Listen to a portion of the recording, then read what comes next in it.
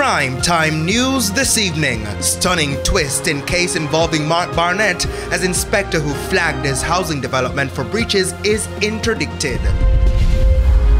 Major car stealing ring uncovered in St. Mary. And 9-year-old killed in St. James gun attack laid to rest.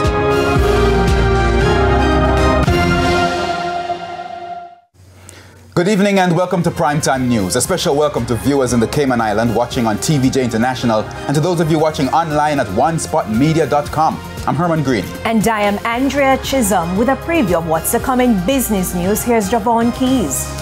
Well, Andrea, new multi-story development is going to St. James. I'll have the details a little later on.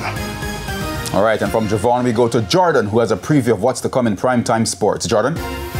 Well, Herman, financial issues threatened to derail their efforts, but Jamaica's men's hockey fives team is off to the World Cup in Oman. I'll give you the details a little later on in sports.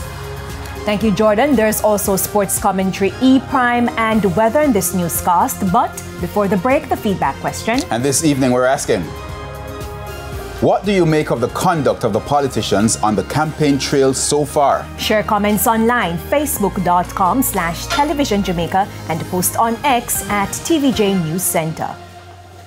Please stay with us. Primetime News returns right after this break.